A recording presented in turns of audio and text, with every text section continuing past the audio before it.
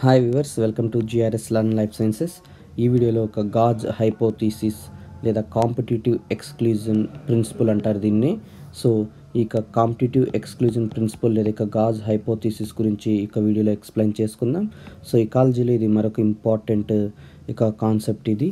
So ఇక్కడ మనము ఇక గాజ్ హైపోథీసిస్ ఎక్స్ప్లెయిన్ చేసుకోబోయే ముందు ఇక స్పీసీస్ మధ్య ఉండేటువంటి ఇంట్రాక్షన్. సో ఏమవుతుంది, మనము ఇక ఎకోసిస్టంలో కానీ పరిశీలించినట్టయితే ఎకోసిస్టంలో ఏమవుతాయి, చాలా జీవులు అనేటువంటి నివసిస్తూ ఉంటాయి. సో ఈ విధంగా చాలా జీవులు అనేటువంటి నివసిస్తున్నప్పుడు ఏమవుతాయంటే, సో వాటి మధ్య ఖచ్చితంగా ఏమవుతాయి, ఇంట్రాక్షన్స్ అనేటువంటి ఉంటాయి. ఫర్ ఎగ్జాంపుల్ ఇక్కడ A, B, C అనేటువంటి ఆర్గానిజమ్స్ నివసిస్తుంటే ఇక్కడ ఏకి బికి ఇంట్రాక్షన్ అనేటువంటిది ఉంటుంది, అలాగే బికి సికి మధ్య ఇంట్రాక్షన్స్ అనేటువంటిది ఉంటుంది. అయితే ఈ ఇంట్రాక్షన్స్ అనేటువంటివి ఇవి పాజిటివ్గా ఉన్నాయా లేకుంటే నెగిటివ్గా ఉన్నాయా, కంప్లీట్గా పాజిటివ్గా ఉన్నాయా లేకుంటే నెగిటివ్గా ఉన్నాయా, లేకుంటే అసలుకు ఇక ఇంట్రాక్షన్ అనేటువంటిది ఎలాంటి ఇక ప్రభావం లేకుండా ఉందా అనేటువంటిది ఈ యొక్క వీడియోలో మనము ఇప్పుడు ఎక్స్ప్లెయిన్ చేసుకుంటాం. తర్వాత ఇక గాజ్ ప్రిన్సిపల్ గురించి కూడా ఎక్స్ప్లెయిన్ చేసుకోవడం జరుగుతుంది. సో ఇక గాజ్ అనే సైంటిస్ట్ దీన్ని ప్రపోజ్ చేశాడు, అందువల్ల దీనికి గాజ్ ప్రిన్సిపల్ అని చెప్పి హైపోథీసిస్ అని చెప్పి రావడం జరిగింది. సో ఇప్పుడు మనం ఇక్కడ చూసినట్టయితే ఇక్కడ ఫర్ ఎగ్జాంపుల్ ఇక్కడ species A and species B అనే రెండు స్పీసీస్ ఉన్నాయి. సో రెండు స్పీసీస్ అనేటువంటిది మధ్య ఉన్న ఇంటరాక్షన్ అనేటువంటిది రెండింటికి కూడా ఎలాంటి బెనిఫిట్ లేకుండా, అలాగే రెండింటికి ఎలాంటి నష్టము లేకుండా ఉన్నట్టయితే దాన్ని ఏమంటారంటే న్యూట్రల్ ఇంటరాక్షన్ అంటారు. అంటే రెండు జీవులకు కూడా ఇక్కడ లాభం ఉండదు, వాటి మధ్య ఉన్న ఇంటరాక్షన్ వల్ల నష్టం ఉండదు, దాన్ని ఏమంటారంటే న్యూట్రల్ ఇంటరాక్షన్స్ అంటారు. అలా కాకుండా రెండు జీవులు కూడా లబ్ధి పొందితే వాటి మధ్య ఉన్న ఇంటరాక్షన్స్ వల్ల దాన్ని ఏమంటారంటే మ్యూచువలిజం అంటారు. ఇక్కడ రెండు జీవులు లబ్ధి పొందుతున్నాయి, గుర్తుపెట్టుకోవాలి. ఇక్కడ ప్లస్ అంటే ఇక్కడ లబ్ధి పొందడం అనేటువంటిది, జీరో అంటే ఎలాంటి లబ్ధి లేదు, నష్టం లేదు, మైనస్ అంటే ఇక్కడ నష్టం అనేటువంటిది అని గుర్తుపెట్టుకోవాలి.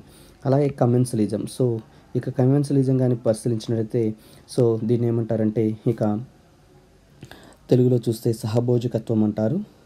సో ఇందులో కానీ పరిశీలించినట్టయితే ఏమవుతుందంటే, ఇందులో ఒక జీవికి ఏమవుతుందంటే లాభం అనేటువంటిది ఉంటుంది, మరొక జీవికి ఎలాంటి లాభము లేదు, నష్టం లేదు, అది గుర్తుపెట్టుకోవాలి.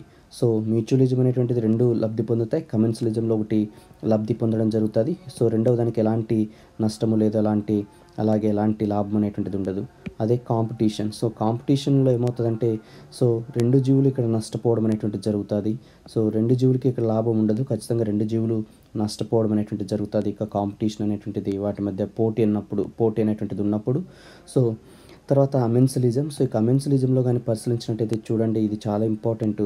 ఇక్కడ చూస్తే ఇక్కడ ఒక జీవికి పూర్తిగా నష్టం జరుగుతుంది, ఇంకొక జీవికి ఎలాంటి లాభము నష్టము లేదు. సో ఇక్కడ ఈ జీవికి ఎలాంటి లాభం లేకున్నప్పటికీ ఏమవుతుంది, ఇంకొక జీవికి ఇది నష్టం అనేటువంటిది కలిగించడం అనేటువంటిది జరుగుతున్నది. సో దీన్ని ఏమంటారంటే అమెన్సలిజం అని చెప్పి చెప్పడం జరుగుతుంది. ఇది చాలా బాగా మీరు గుర్తుపెట్టుకోవాలి. కాంపిటీషన్ అన్నా కానీ మీరు గుర్తుపెట్టుకోగలరు, అలాగే కమెన్సలిజం కూడా గుర్తుపెట్టుకోగలరు. కానీ కమెన్సలిజం అనేది చాలా డిఫరెంట్. ఇక్కడ ఇంకొక జీవికి ఎలాంటి ఇక లాభం లేకున్నప్పటికీ సో పక్కన జీవికి ఇది నష్టం కలిగించడం అనేటువంటిది జరుగుతుంది, దీన్ని అమెన్సలిజం అంటాం. సో తర్వాత ఇక ప్రిడేషన్ అనేటువంటిది. సో ఇక ప్రిడేషన్ కావచ్చు, ఇక పారాసైటిజం కావచ్చు, ఇక పారాసైటిడిజం కావచ్చు. సో ఇక పారాసిటాయిడిజం కావచ్చు, పారాసైటిజం కావచ్చు, ఇక ప్రిడేషన్ కావచ్చు. వీటన్నిటిలో కూడా ఏమవుతుందంటే ఒక జీవికి కంప్లీట్గా ఇక లాభం చేకూరుతుంది, ఇంకొక జీవికి ఏమవుతుంది కంప్లీట్గా ఇక నష్టం అనేటువంటిది చేకూరడం జరుగుతుంది. ఇక్కడ ఏమవుతుంది, ఇక ఏదైతే అతిథేయ జీవి ఉందో అతిథేయ జీవికి ఏమవుతుంది, ఇక్కడ హోస్ట్కి ఏమవుతుంది నష్టం అనేటువంటిది కలుగుతుంది. సో అదేవిధంగా ఏమవుతుంది, ఇక్కడ ఏదైతే పారాసైట్స్ ఉన్నాయో పారాసైట్స్కి ఏమవుతుంది ఇక లాభం అనేటువంటిది చేకూడడం అనేటువంటిది జరుగుతుంది. సో ఇక ప్రిడేషన్. సో ఇక ప్రిడేషన్లో ఏమవుతుంది, ఈ జీవి అనేటువంటిది ఇంకొక జీవిని ఏమంటే చంపివేయడం జరుగుతుంది తనకు ఆహారం కోసం. ఆ విధంగా ఈ జీవికి అయితే లాభం జరుగుతుంది, సో ఇంకొక జీవికి నష్టం జరుగుతుంది. పారాసైటిజం. ఇక పారాసైటిజంలో ఏమవుతుందంటే, ఈ యొక్క పారాసైటిజం అనేటువంటిది డైరెక్ట్గా ఇక జీవిని అంటే ఇమీడియట్గా కిల్ చేయదు. సో ఆ యొక్క జీవిలో ఉన్నటువంటి ఆహార పదార్థాలను తినివేయడం జరుగుతుంది. ఆ విధంగా ఆ జీవికి ఏమవుతుంది ఇక నష్టం అనేటువంటిది చేకూరడం జరుగుతుంది. అదే పారాసిటాయిడిజం. సో ఇక పారాసిటాయిడిజం అనేది ఇక ప్రిడేషన్ లాగే. సో ఇక్కడ ఏమవుతుందంటే, ఇక పారాసిటాయిడిజంలో ఇక్కడ ఉన్నటువంటి ఇక పరాన్నజీవి అనేటువంటిది ఇక్కడున్న హోస్ట్ జీవిని అతిథేయ జీవిని చంపివేయడం జరుగుతుంది. సో ఆ విధంగా ఏమవుతుందంటే మనకు ఇక ఇంటరాక్షన్స్ అనేటువంటిది ఉండడం జరుగుతుంది. సో ఇప్పుడు మనము ఇక్కడ కాంపిటీషన్ అనేటువంటిది ఉంది. సో ఇక కాంపిటీషన్ అనే దాని గురించి ఇక్కడ క్లియర్గా ఎక్స్ప్లెయిన్ చేసుకోవాలి.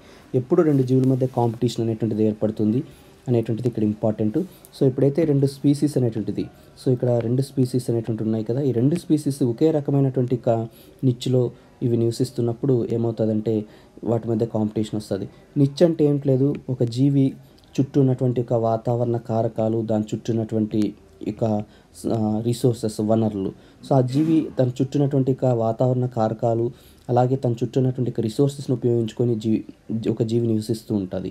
సో ఇప్పుడు ఇంకొక జీవి కూడా, అంటే ఇంకొక జాతికి సంబంధించిన జీవి కూడా ఏమవుతుంది, అదే రకమైనటువంటి వాతావరణ కారకాలు, అదే రకమైన రిసోర్సెస్ అనేటువంటిది ఉపయోగించుకోవడం అనేటువంటిది ఉన్నట్టయితే ఏమవుతుంది, ఇప్పుడు ఈ రెండు స్పీసీస్కి మధ్య ఏమవుతుంది, ఈ రెండు జాతుల మధ్య పోరాటం అనేటువంటిది స్టార్ట్ అవుతుంది, కాంపిటీషన్ అనేటువంటిది స్టార్ట్ అవుతుంది, పోటీ అనేటువంటిది స్టార్ట్ అవుతుంది. సో ఈ పోటీలో ఏమవుతుంది, ఏ జీవికైతే అడ్వాంటేజెస్ క్యారెక్టర్స్ ఉన్నాయో, అంటే మంచి క్యారెక్టర్స్ ఉన్నాయో, బెనిఫిట్ క్యారెక్టర్స్ ఉన్నాయో, సో ఆ జీవి అనేటువంటిది ఇంకొక జీవిని, అంటే ఇంకొక జాతికి సంబంధించినటువంటి జీవిని ఏం చేస్తుందంటే అది ఓడించడం జరుగుతుంది. ఆ విధంగా ఓడించడం వల్ల ఏమవుతుంది అంటే ఒక స్పీసీస్ అనేది కంప్లీట్గా ఎలిమినేట్ అయిపోతుంది. సో అందువల్ల దీన్ని ఏమన్నారంటే కాంపిటేటివ్ ఎక్స్క్లూజన్. ఎక్స్క్లూజన్ అంటే ఎలిమినేట్ చేయడం. సో ఒక స్పీసీస్ అనేది ఇంకొక స్పీసీస్ని ఎలిమినేట్ చేయడం జరుగుతుంది ఆ యొక్క నిచ్ నుంచి. సో ఆ విధంగా ఏమవుతుందంటే మనం ఇక్కడ ఒక స్పీసీస్ కంప్లీట్గా ఏమవుతుందంటే అది ఎలిమినేట్ అయిపోవడం గమనిస్తాం. సో ఇక్కడ మనం గమనించవచ్చు. సో ఇక్కడ రెండు జీవులకు సంబంధించి ఇది ఒక స్పీసీకి సంబంధించినటువంటి నిచ్చు, ఇక్కడ ఇది ఇంకొక స్పీసీకి సంబంధించిన నిచ్చు. సో రెండిటికి కూడా ఏమవుతుంది, కామన్ నిచ్ అనేటువంటిది ఎప్పుడైతే ఫామ్ అవుతుంది, అంటే రెండు కూడా ఒకే రకమైన రిసోర్సెస్, వనరులను, ఒకే రకమైన ఫ్యాక్టర్స్ను ఉపయోగించుకోవడం మొదలు పెడతాయో, సో అప్పుడు ఏమవుతుందంటే ఇక కాంపిటీషన్ పెరిగి ఇందులో ఒక స్పీసీస్ విన్ అవ్వడం, ఇంకొక స్పీసీస్ అనేటువంటిది ఓడిపోవడం అనేటువంటిది జరుగుతుంది. ఇక్కడ మీరు గమనించవచ్చు, ఇక్కడ పారామీషియం అనేటువంటి దాన్ని ఒక టెస్ట్ ట్యూబ్లో, అంటే ఇక్కడ పారామీషియం అరీలి అనే దాన్ని ఒక టెస్ట్ ట్యూబ్లో తీసుకొని గ్రో చేసినప్పుడు ఏమవుతుందంటే బాగా గ్రో అవడం అనేటువంటిది జరుగుతుంది. సో అదే ఇంకొక టెస్ట్ ట్యూబ్లో మీరు తీసుకొని ఇంకొక టెస్ట్ ట్యూబ్లో పారామీషియం కార్డేటంని యాడ్ చేస్తే కార్డేటం కూడా బాగా గ్రో అవడం అనేటువంటిది గమనిస్తారు. అదేవిధంగా కార్డేటం కూడా బాగా గ్రో అవ్వడం అనేటువంటిది గమనిస్తారు.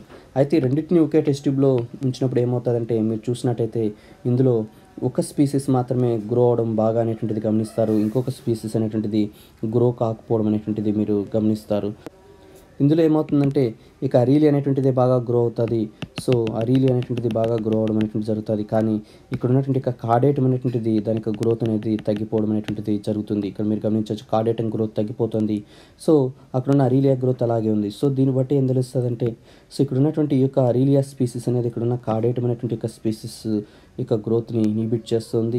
సో అంటే దాన్ని కంప్లీట్గా ఎలిమినేట్ చేయడం అనేటువంటిది జరుగుతుంది.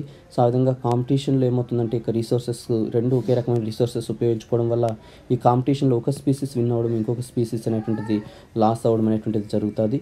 సో ఇది కాంపిటేటివ్ ఎక్స్క్లూజన్ ప్రిన్సిపల్. అయితే ఇవి సర్వైవ్ కావాలంటే ఏం చేయాలంటే, ఈ విధంగా కాంపిటీషన్ అనేటువంటిది ఇవి ఓవర్కమ్ చేయాలంటే ఏం చేయాలి, ఆ విధంగా రెండు స్పీసీస్ సర్వైవ్ కావాలంటే ఏం చేయాలంటే ఇప్పుడు మనం సో ఈ కాంపిటీషన్ అనేటువంటి దాన్ని ఎలిమినేట్ చేయాలంటే ఏంటి లేదు, వాటి మధ్య ఉన్న రిసోర్సెస్ అనేటువంటిది పార్టీషన్ చేసుకోవాల్సి ఉంటుంది. సో వాటి మధ్య ఉన్న వనరులు అనేటువంటిది ఎప్పుడైతే అవి పార్టీషన్ చేసుకుంటాయో, పంపిణీ చేసుకుంటాయో, సో ఆ విధంగా ఏమవుతుందంటే అవి వాటి మధ్య ఉన్నటువంటి కాంపిటీషన్ అనేటువంటిది తొలగిపోతుంది. సో కాంపిటీషన్ అనేటువంటి తొలగిపోయినప్పుడు ఏమవుతుందంటే రెండు స్పీసీస్ సర్వే అవుతాయి.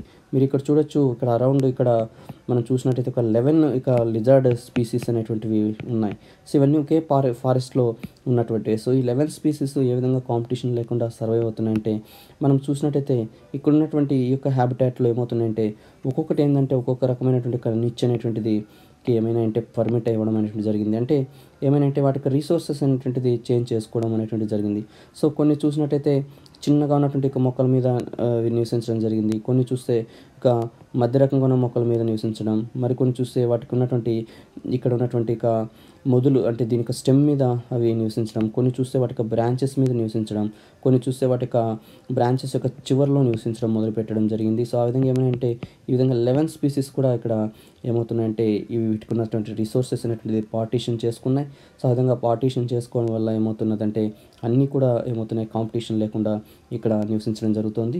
సో ఇక్కడ మీరు గుర్తుపెట్టుకోవాల్సింది ఏంటంటే, ఇక్కడ గుర్తుపెట్టుకోవాల్సిన అంశం ఈ విధంగా కాంపిటేటివ్ ఎక్స్క్లూజన్ ప్రిన్సిపల్లో ఒక స్పీసీస్ అనేది కంప్లీట్గా ఎలిమినేట్ అవుతుంది అనేది గుర్తుపెట్టుకోవాలి.